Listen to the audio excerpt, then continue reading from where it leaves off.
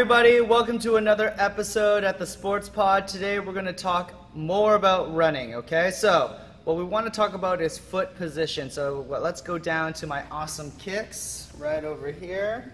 Alright, so what we're going to talk about is how our foot lands on the floor, foot contact. It's really important.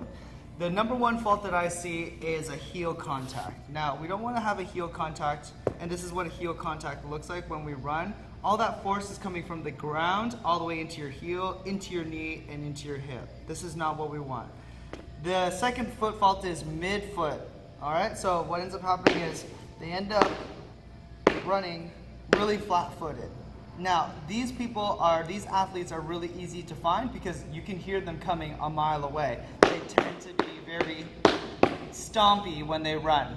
The way that we actually want to run is we want to get right into our ball of our foot, and especially on our big toe. This is where we actually want to land, in this region of our foot. This allows us to naturally get onto the ground and push off easily. Now, how does that look? It looks like this. Now, that doesn't mean that we're landing on our toe. We're actually landing on the ball of our foot.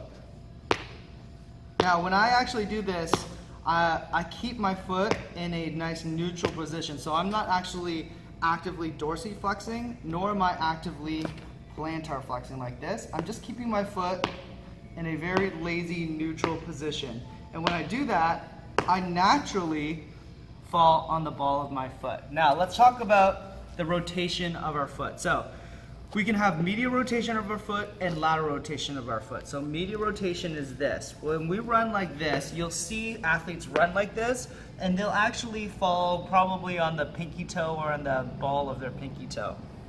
Well, this is a really bad position, especially for my soccer players, because when they run like this, what ends up happening is everything kind of goes this way. When we do this, this puts you in a better position to either A, break your ankle, or B, really strain or sprain it.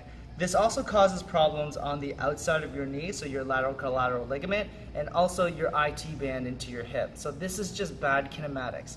The other kinematic is lateral rotation. When we do this, when we do lateral rotation, what ends up happening is everything ends up wanting to fail on the inside. When we want to fail on the inside like this creates torsion in the knee, torsion in the ankle. What this actually is a terrible position for is MCL tears and ACL tears. When I see girls run in this position like this with this torsion, that is a red flag for me because it creates a lot of strain into the ACL, and it's most likely a prerequisite for ACL tear. So we want to get into a more neutral position. So when we run, we want to be in a neutral position. Our knee wants to be on a little bit on the outside of our first rail, which is our big toe. You notice that when I run in a neutral position, I don't allow my knee to come in. My knee comes out a little bit, not a lot, just a little bit. We want to be on the outside of our big toe always. And again, we want to make sure that our foot is in a neutral position. When we march like this, you see that I naturally fall onto this side of my foot, and my knee comes a little bit on the outside. Alright, that is my video on foot position. Hopefully that helped. If you guys have any questions, please don't hesitate to give us a call or contact us on social media. And move free, humans.